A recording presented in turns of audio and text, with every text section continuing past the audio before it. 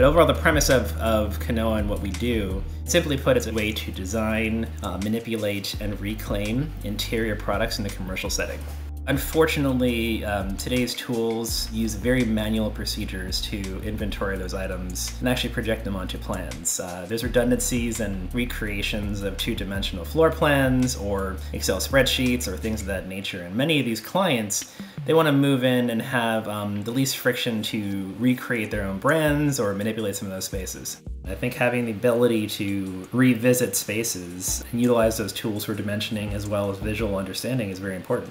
The fraction of cost to utilize the caption services was very enticing. If we were to have a human in the same city go to a location and then manually redraft what we had to do, it probably would have been potentially 30% more costly. A huge benefit is when it's out of region support.